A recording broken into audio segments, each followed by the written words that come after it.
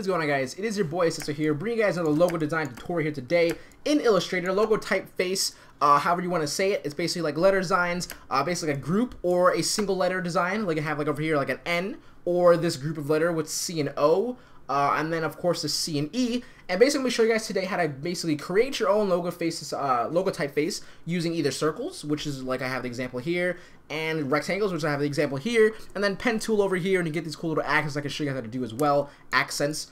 Basically I already have like a photo ready to go, put it in here later on, but I want to show you guys this, and this is going to be my last video under 50k subscribers. There's a possibility that when this video is uploaded on Friday, this is basically yesterday, I'm in Thursday, right? And there's a possibility I can have that freaking awesome number today or tomorrow or whatever you're watching this, right? And it's a great, like a really humble feeling. I'm very, very thankful for having 50k subscribers. That's a big milestone, really big number, and I want to thank you guys so much. So for this, I want to give you guys what you've been like crying about literally in the comment section is like, yo, where's your logo tutorials? And I see a whole bunch of comments, and like my old logo tutorials were just like, yo, how do you fix this? I'm gonna address all that stuff in this video here today, so just make sure you guys know that. And also there's something I can say. I can't really teach you guys how to sketch a logo design, so when I put my design that I just drew really quickly to like I guess put in and then show you guys use the pen tool and stuff, there's no way I can show you guys how to sketch a logo design. Or I could show you guys like the techniques I use, but there's no way I can like physically get inside your head and like show you guys, yo, this is how you be creative and this is how you make an S or something like that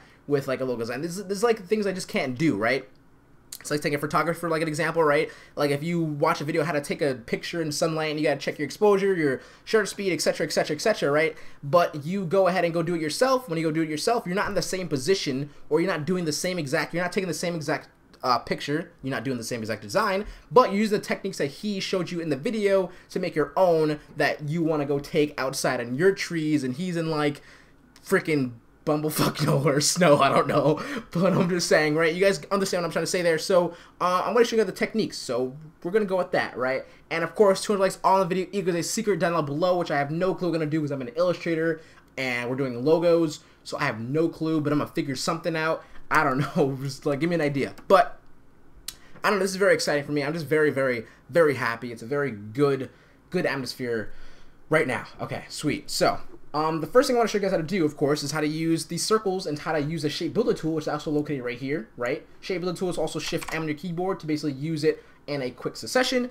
And just in case you want to know as well, M on your keyboard is a way you the quick selection for the rectangle on your keyboard here, rectangle tool, excuse me. And that's how you press, when you press M on your keyboard, you get this tool. And if you press L on your keyboard, it gives you the circle tool. And while holding Shift, you can see here, I'm not holding Shift, but I hold Shift now, it will now make a perfect circle. So it's like same exact thing in Photoshop, using like the rectangle tool and stuff like that. If you don't know as well, you got to make sure you know this if you're like new to Illustrator. But this is your fill path, I guess you would say, and this is your stroke path below it. So it's not your foreground color and your background color. It is now your fill and your stroke, because there's no like rasterizing in this program. Well, there is like right here, but like there's no reason to. You want to make sure it's paths. You know, it's not like images or pixels. They're paths, so they're nice and clean cut. That's why you can zoom in, right, and you can like see perfect clean cuts, no pixels, stuff like that. Alright, you guys probably already know that. You're probably waiting like, yo, come on, let's go. Alright, so to start this off, I'm going to be using the circle, and I'm going to be using the stroke path, stroke fill as well, to go ahead and create a width and a shape to go ahead and make something like this, the CO concept here. So to do this, all I'm going to do is I'm going to use the points over here, right here. I already turned on my stroke, right?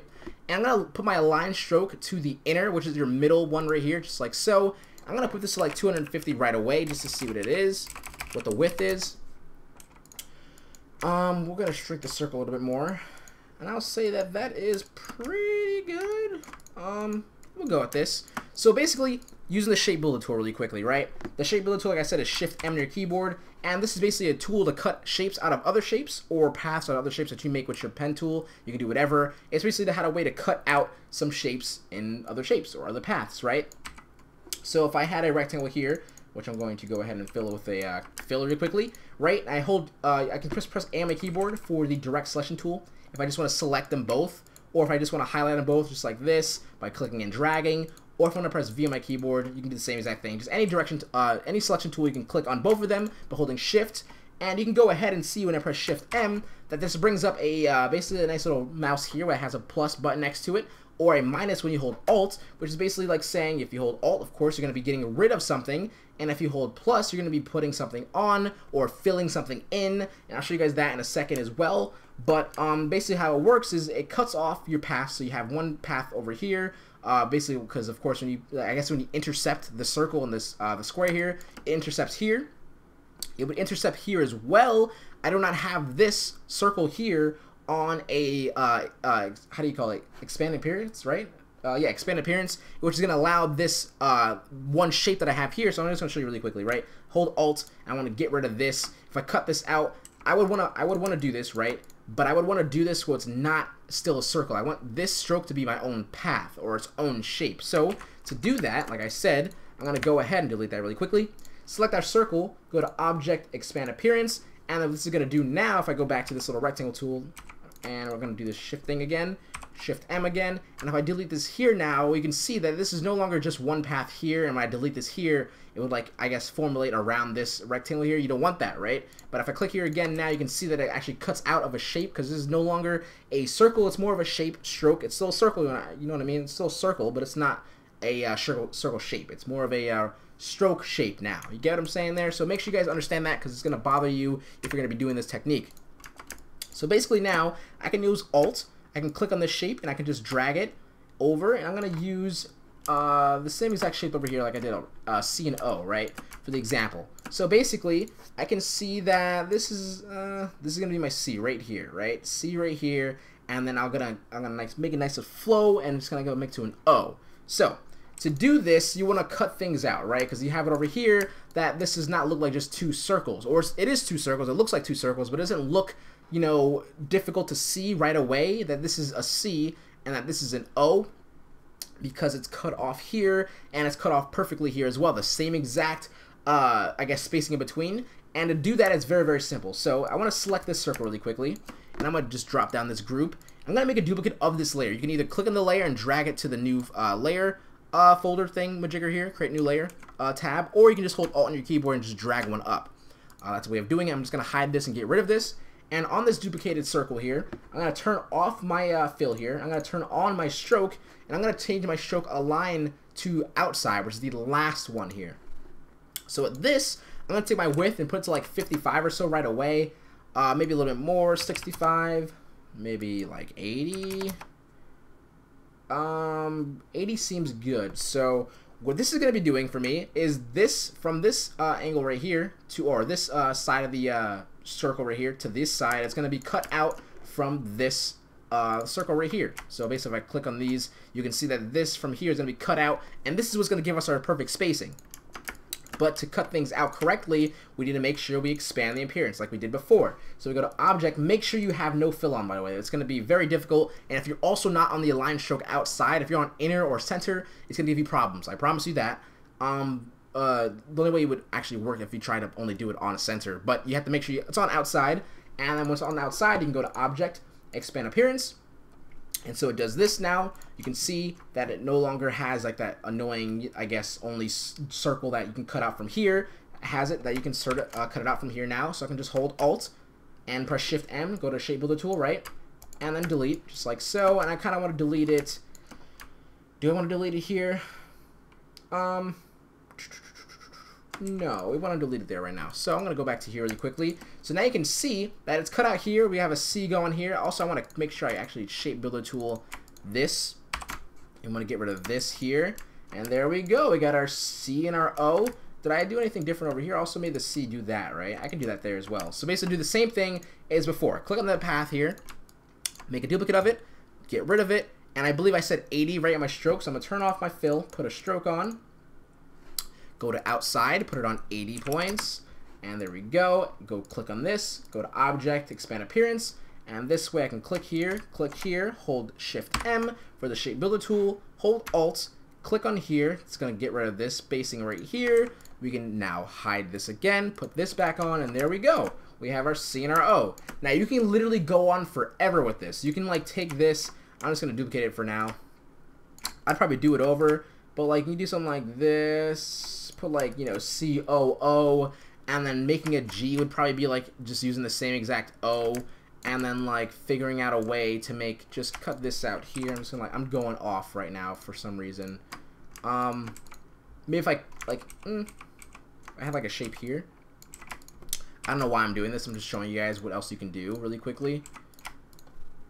So like that, right? And then you can have like L-O-O or C-O-O-G, like let's say if your name was like Cog or something like that. I don't know. But you can see, you can get this kind of style and just keep on going for it, and it looks freaking cool, right? So that's just that. I like the way I did this. I like the quick example I did there. Right? There we go. You got Cog now. And now this is just cut terribly, but I'm just going to use this again and then delete it there. Just like so. And I can just select this one and then delete it. Perfect. So you can see it's a very cool little neat trick of using circles. I'm going to show you how to use the rectangle one here. Same exact concept. I'm just going to show you guys how to do it just because, right? Easier to know. Easier to just see it. So for this, I'm going to actually make this C really quickly first. So to do that, I'm actually going to have to use the circle really quick. Sorry. But we're going to make a circle here, get rid of the fill, put the stroke back on, and we're going to take this, we're going to do the same exact 250 points, and we're going to make sure this is on inner. And for this now, I'm going to go ahead, and we're going to go to object, expand, and we're going to make a square now, or rectangle, and I'm going to start it here, right at the point where it's like that circle here, and then we're going to go ahead and hold Alt to fix this, and we're going to put it about here. Perfect. So now I want to make sure to just to test to see if I have it right, that this is connected, or this is like connected, or over, as you can see that it's perfectly overpath there, but I'll move this or overlaid on it. There we go. If I click here, now if this wasn't overlaid, my shape builder tool would basically tell me that I'm deleting the entire square, the entire rectangle here. It would tell me I'm deleting the entire rectangle because it's not connected here. Just for an example, let's just say like I did this, or how would it work? What was like a way that I can teach you guys? Let's say if this wasn't connected, let's just say that I wanted to like cut off like right here, but it wasn't connected. For an example, you know, like you zoom out and you're just like, why is it selecting the entire thing? You just gotta make sure that there's paths that are overlapping on each other, and that way it connects perfectly. I don't know, that was a bad example, but you guys will actually run into it once in a while, and you'd be like, why can't I cut this? Like right here? I can cut the entire thing. I want to only cut this part, like this right here. It's because it's not connecting here. There we go. There's an example. There we go. So I just use my arrow keys to fix it. Shape builder tool. And just like so, actually before I do that, I'm actually duplicating this rectangle here and put it on the outside for now. And we're going to just use that duplicated rectangle and just put one over here. Just like so. Shift on, click on all of these here, Shift M, and it's not fixed over here. So we're going to go ahead and just do that. Just like so, make sure they're connecting. And there we go. We can do this and here and delete it. This is somewhere isn't connecting. Is it this one? Yes, it is. I'm gonna move that over. And we're gonna fix this over here. Shift M. Make sure we select it. Shift M.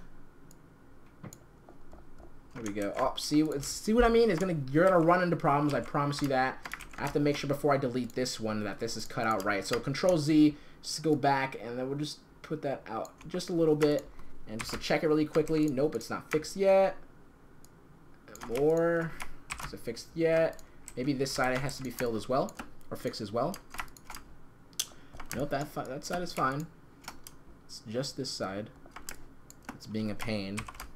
There we go, now it's fixed. Alright, sweet. So now I can select it all, and we delete it here, here, and here. And to make a cool little slanted cut like this right here, I'm just gonna use rectangle here. Excuse me, gonna use rectangle here. And I'm going to cut it like on an angle like so. Maybe a cooler angle, maybe like a little more slanted. Something like that maybe, right? Click on both of them here. And then Shift M and then delete it there, here, here. Also here. And there we go. Now we have a cool little slanted U. But if we turn this, of course, we get the C that we have over there. And this rectangle here I'm going to duplicate it by holding Alt and dragging it. And then we're going to make sure we do something like this. And we'll fix this little spacing. See how it's like very odd and annoying? It's probably like completely tilting you right now. But we'll fix it in a second. I'm going to use another one. I'm going to use Control Shift and then holding shift will actually make it so that only intervals of 25, I believe. You can see it only rotates, or maybe 30, right? 30, 60. You can see that's what it's doing here. So I'm going to make sure it's on a perfect little horizontal line here. I don't need to make sure this is like completely perfect. I can always cut these things out here, but I have to make sure that this is on this point right here, right? Just like so. And that way when I use the shape builder tool, it will delete here, here, and we have a nice cut there. And then same thing for the bottom part over here. I'm just going to use this cut here. And we'll make sure it's on this point. And then we'll drag it, hold shift to make it perfect. And we'll just move with the arrow keys. There we go. It's just a little bit off. You can see that, but I'm not going to really worry about it right now. Unless it's going to bother me here. No, it's not. Sweet. Boom. And then we'll make another cut and then put it there. And then do something like this. And then we'll do the same exact slanted. Really quickly. We'll just try to find the same exact angle really quickly.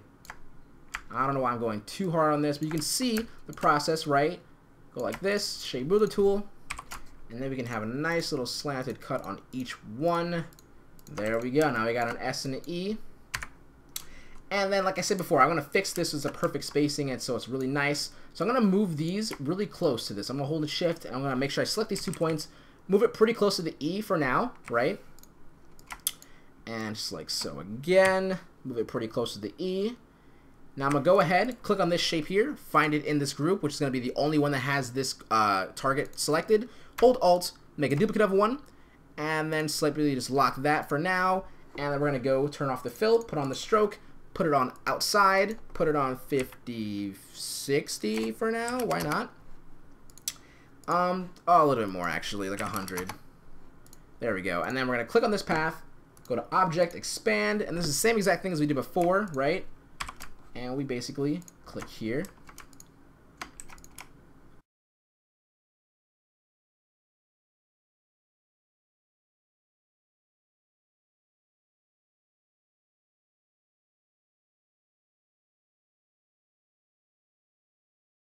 I ran into a little problem here. I probably like wasn't paying attention, but the same exact thing applies though. I don't know why it's working on the bottom and then just not on the top. I must have made an extra path somewhere, but it doesn't really matter. You guys get the point, right? When I delete it there and I just get rid of this really quickly, let's just say we went in like that.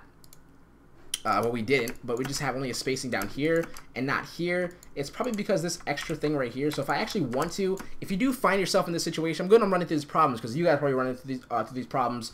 If you actually don't have the Windows Pathfinder on, and if you have something like this, where you have 2 paths, you just probably don't know where you cut it from, or just something happened, basically, if I just click on this, it actually combines the 2 paths together, and that way, if I were to go back really quickly to this part, I was like, why can't I cut this out? I can connect this path along with this path here, right now, and then if I try to cut it out, it should cut out and fix the problem like it did, just like that. Sweet. So that's our little problem fixed. But if you guys do run into that problem, that's how you fix it. This is just not cut out here, but we can fix this just by moving that angle there. There we go. So yeah, that's basically what that was. It's just like a very annoying thing that sometimes you probably get lost, but I'm glad it happened, and I'm glad I fixed it in the video. So if you guys ever had a problem like that, you know why it happened. So pretty much now, I'm just at the point where I just want to show you guys how to do this right here. I'm going to go back to the circle one for now. And I'm going to show you how to use this little cool little technique of making it like showcase worthy. And we're going to go ahead and just unblock this. We'll actually make a duplicate of it. And we'll just hide this layer just in case we ever mess up. Call this backup or something like that. And then pretty much what you're going to do here is you're going to basically select everything. So you're going to select this target. Make sure everything is combined. So with the path filler tool, make sure you click this one right here, which is basically unite, connects all things together. And that way this is all one shape now. Pretty good to go now. So if I just go ahead and make this white, I'm going to make my fill color white. Solid white. And I'm going to make my stroke path a color pink is cool, right? I'm going to put this on, we're going to put the stroke outside, and we're going to go ahead and make this like 55 right away. That looks okay, right? It does look okay. Maybe a little bit more. That looks pretty good. There we go. There's a problem here, and it's probably just because I did not connect these paths like before and delete it, but it's whatever, it looks fine. But anyway, you can just also make a duplicate of it, right? Put on the bottom of it, and we're going to select this path, and we're going to actually get rid of the fill, and we're going to do this expand thing again. So we're going to expand appearance, and that way when I put a stroke on, it's also going to have this little thing problem here. You're going to have to just make sure you go to Object, Expand again, and make sure you turn this on. These are fill and your stroke is on. You press OK, and that way your fill, when I go ahead and put my fill on, now you can do the fill. So that's just a little quick tip. And then we're going to put this to black. And we're going to put this to like 70. Let's see how that looks. Looks pretty good. If I have to, though, I have to fill these little spaces in. Just use a nice little pen tool. Make sure it's on fill. But you can just pen tool that in like so. And there we go. We have that cool little design looking over here. And this looks very odd because I did not fix this right here. But it's whatever. I can always fix it when I want to. I just have to fix it right now because we're like we're getting really into it. So now what we're gonna do is we're gonna go ahead and throw in. We'll just delete this for now. We're gonna throw in this little image over here. I'm gonna show you the pen tool really quickly. And make sure this is on new layer. Drag this in. Here we go. I'm just gonna use the X for this example, just like so. I just did this really quickly. See, it's like example. Should I try to go for it? I don't know. I try to like, I don't know. Whatever. So we're gonna make a new layer, and for the pen tool, it shows as followed. I believe it's easier to turn your fill off for now when you're doing this, so there's nothing in your way besides just the path. Basically like this right here, right? So there's nothing in your way besides this gray path right here. There we go. Just leave that really now, because if you were to have this on and we're trying to follow this really quickly, it would kind of get in your way. But you can kind of see how it's working out by doing this. But it will get in your way if you're like still new into Illustrator and stuff like that. So if you turn it off, you'll be able to see your path and you're good to go. So basically, it's the same thing as followed. You click, you drag, you click and drag. You get these two extended points. You can move these by holding Control, just like so. Being slow with the pen tool actually really works in Illustrator. Same thing in Photoshop, but like to be perfect, just like take your time with it, right? We'll do something like over here. I'm holding Control on the extended point to move this over here to follow this. And then basically to get rid of the curve. So if I clicked here, it would curve here. I don't want to curve here, so what I'm going to do is I'm going to hold Alt. I'm going to click on that point, and it gets rid of the curve. And you can see it's just a one anchor point now. It's like a restarting. And if I click over here, it's no longer a curve. And if I hold Shift, you can make straight lines. And just like so. And how will we do this? We'll just see how it works when I just do this really quick. No. So I'm going to have to click over here first. Click on this path, this anchor point. Click and drag. And then click and drag, or just click once here. I'll move this so I can do something like that. And then click and drag. Then just click. And then line, holding Shift to make a straight line. And then connect it. And then we'll just put the fill on. And there we go, right? I don't know, it's not the greatest like pen tool or greatest design ever. But that's how you basically use the pen tool, right? So you get something like this. And you can fix it if you want. You click on the points again. You can move these here without holding Control. Just like so. And then you got something like this and you really like it. And then if you want to put that cool little like showcase like the little stroke stuff, you do the same thing right here. It applies the same exact way. I just don't like how this looks, but I'm not going to fix it too much. I'm not going to worry too much. This is an example, right? But we have this little X here, or an XP, right? X and then a P here. So yeah, what we're going to do, paint this white, do the same exact thing before, put this on white, and we'll go ahead and put the stroke on. And we're going to put it on the outside. We'll put it on 5th or 60. And we're going to change the color to like green this time. Why not? That's a very ugly green. We'll change it to like orange. There you go.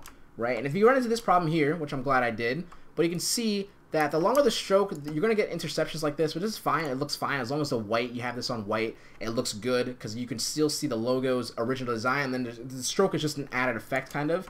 And you can see here what this means is why it gets like straight and not the same exact thing. It's because this point is a little bit too pointy. So you got to find yourself, you got to give yourself like, you know, leeway. And like, you know, you can see that the more curvy it gets, the better it looks. But just by showing you guys what I had before, it's just because it's too pointy. So you got to find your your medium, like I said. So that's gonna work, I guess, for that for now, right? So make a duplicate of this one. Click here. Turn off my fill, go to Object, Expand, turn on my fill again, go to Object, Expand, Fill, just like so. And now we can turn this off, put this on Outline, and then we'll do like 90 this time, and then we'll put it on like black, right? There we go. So you can see it's actually coming out here, which is actually really odd. That's just because it goes like that way. You just have to find, like, you of course have to like mess around, just like make sure you guys don't get too much, you know, mistakes going on here. But if you take your time, and you can get some really freaking sick designs, and this is just a little way of like making it cool and showcaseable. And it's just a concept, right? It's like more of a letter concept. It's more of just like, you know, like a typeface, like I said, a group of letters or one letter. By the way, I did not Google that definition. I Googled it an hour ago, just so you know, all right? Just making sure we clarify that. I was like, what is like the correct term? I want to explain it right? So I looked it up. There you go. I'm giving you facts, okay? But yeah, so it looks pretty good. And just overall, the design portion of it, I would hope I would have like a better example of just like a quick pen tool. But I gave a pretty good example over here with these C's and O's and the C and the E, and then like this N constant I did for a client. And it's pretty freaking sick. I am very, very happy with this tutorial, how it came out, how I explained things. I hope you guys were too, and you guys are having a lot of fun with your circles and freaking rectangles. And, you know, overall, it's a pretty fun concept. And just make sure the only thing like that I feel like it's difficult here is just remembering Shape Builder tool and how it cuts things out, and the stroke and using the expand, the option expand, and make sure things are like perfectly, you know, spaced correctly. Other than that, I really, really hope you guys enjoy your Friday, right? I'm going to have a great day. I'm going to try my hardest to be as productive as possible. I'm going to have a lot of fun, and I'm going to see you guys on my 50K video, which I have no clue what I'm going to do yet, but it's going to be something. So, thank you guys so much. Don't forget to leave a like if you guys enjoyed. Don't forget to follow me on Twitter at SesoHQ. Do not forget to check out my Selfie, selfie.com/SesoHQ for any premiums and packs as low as $5. And like I said, if you haven't yet to subscribe to me, I think it's about dang time if you watch this entire video, all right? So, thank you guys so much. Talk to you guys later. Seso out, and peace. I said Seso HQ. Seso HQ is out. Peace.